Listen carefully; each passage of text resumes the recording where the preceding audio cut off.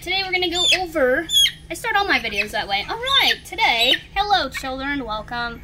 Today, we're going to go over the cuts of chicken, or where do our meat products come from on a chicken. Now here, we have a broiler chick.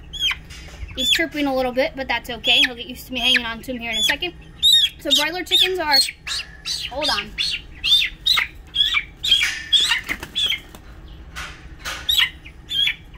There we go. So broiler chickens are chickens that our meat products end up coming from here. And as you can see on our little chart, our poor featherless dead bird here, where some of these different things come from. So I'm going to actually point it out on our live bird here. So one of the major things that most people think of when they think about chicken would be the chicken breast. So if we take this little chicken here, we kind of flip him over. This muscle right down here, where you can see the skin rotating on, would actually be the breast. So the breast sits on either side. Right here would be its keel bone, the bone that runs down the center. The breast is going to sit on either side of the keel bone, which you can see in our picture right down here. The tenderloin, because that's a pretty popular cut, actually sits right down underneath the breast, right next to the keel bone. So it's actually its little individual muscle that sits right down in there. Chicken wings are a pretty popular thing. So obviously here would be our wing. The wing is divided up kind of into three portions. The drumette, which is the top part of the wing that attaches closest to the body. The flat or wing portion, which is made super popular by bone-in wings. So that would come from this section. You can kind of see the shape right in here. And then the wing tip, which pretty much doesn't count for anything. So if we look on our chart here, over in the top section here, here would be our drumette. Here would be our wing portion, or our flat, or they call it the mid-joint. And then the wing tip doesn't really account for a whole lot, okay?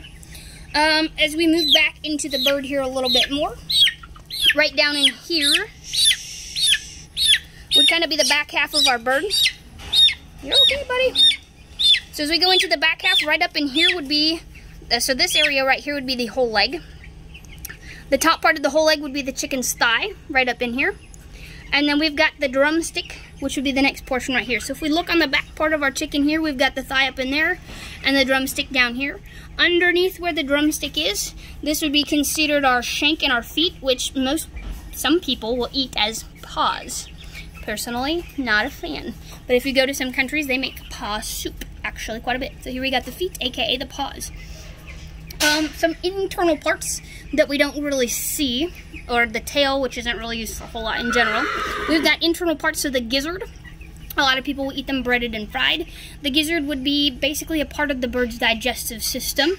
We've got the liver, pretty self-explanatory, and the heart. So in real life, the heart is about, well, it's kind of hard to justify my fingers, but about this large, or not quite the length of a quarter.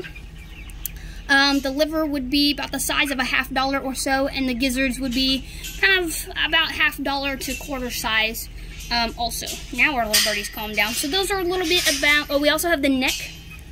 I don't know if we can actually really see the neck here.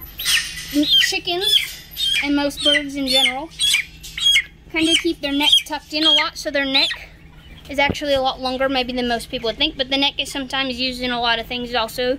Soup, for example, would be one of those things. So as we can see our neck here, and then in some cases we have different pieces of the breast broken down as well. The back would just be this part right up in here. Not a lot of muscle on the back, but it is good to pick off chicken. So chicken nuggets or ground chicken would kind of come from a few places. So if it's whole breast nuggets, they would come from, again, the breast of the bird.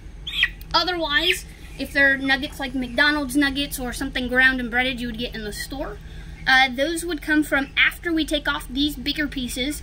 All the little scraps of meat that are left get thrown into a container, ground up together, and they're used to make ground chicken. So chicken for hot dogs, or any of those kinds of things would all come from that space. See that, friend? That's right.